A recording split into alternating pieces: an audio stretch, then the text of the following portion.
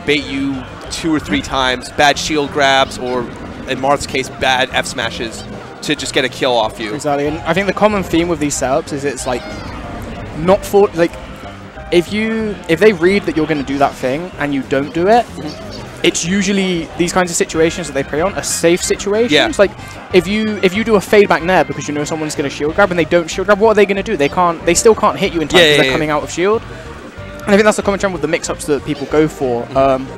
Is that like when you do a mix-up and you're wrong, you shouldn't. Maybe you finish in a minor disadvantage, but you shouldn't be punished for going for like mix-ups outside of